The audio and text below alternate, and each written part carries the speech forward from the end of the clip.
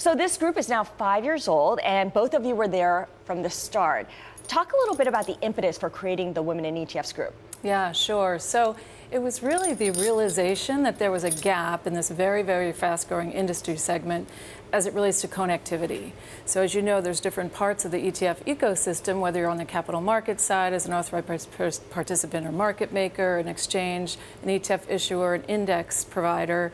And in order for the industry to grow and thrive, those pieces have to be connected. And so there was a group of women who really dedicated themselves to putting this group together and taking a leadership position and recognizing excellence and fostering that connectivity and really creating a community which would allow people to, sort of plug into any one of those areas and ascend from there. And Jill, your reach has grown by leaps and bounds. You're now up to almost 5,300 members, as we mentioned, across different cities. You founded the Chicago chapter and countries as well.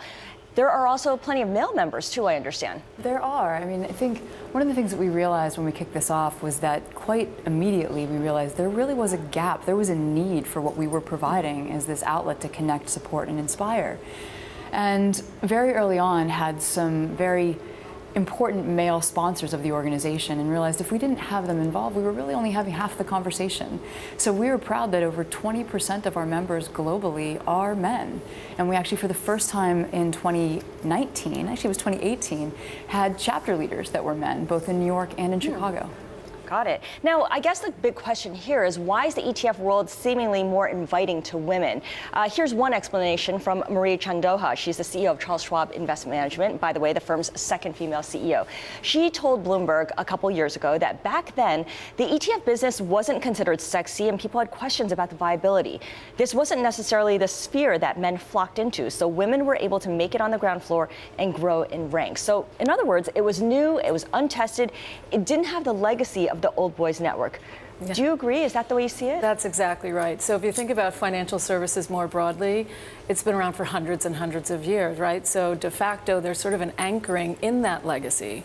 So given the fact that the ETF industry is rather new, a couple decades old, it allowed women to get in on kind of on the ground floor with an entrepreneurial or an innovative spirit and to really plug into the different parts that allowed them to learn and grow within that ecosystem. And as the industry's evolved, you see lots of new issuers coming into market, allows those of us, myself included, that came in on the ground floor to grow within the industry as more and more issuers have come in and leadership opportunities have presented themselves. Also, in the passive world, it seems like there isn't an emphasis on superstars, so maybe men shied away from the passive world and sought to make themselves superstars in the active world.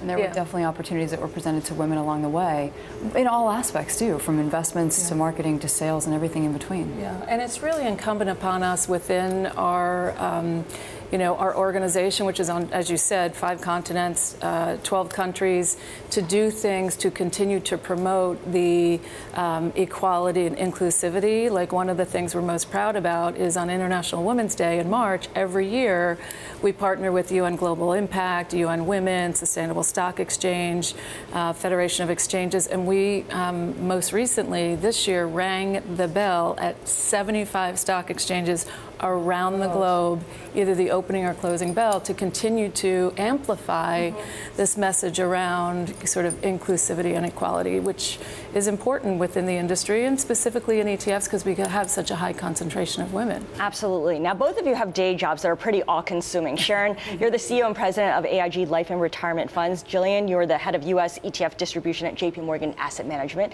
How much time do you guys spend on women in ETFs versus your regular job, or do they work together hand in hand? Precisely, Scarlett. They really do go hand in hand. You know, I think about the opportunities that Women in ETFs has provided to 5,200 people around the world to take on leadership roles. We have a lot of people that make up the leadership of Women in ETFs around the world, and it provides them the opportunity to lead and potentially provides them with opportunity to lead in their own organizations as a result. So I do believe, while we are all volunteers and have day jobs, I do believe that the opportunities we're given through Women in ETFs have have helped progress a lot of careers. And we also are proud of the fact that we've created for the media and for conferences the ability to tap into our network with a speakers bureau. So we've very specifically curated and chosen industry experts who are media trained on specific topics.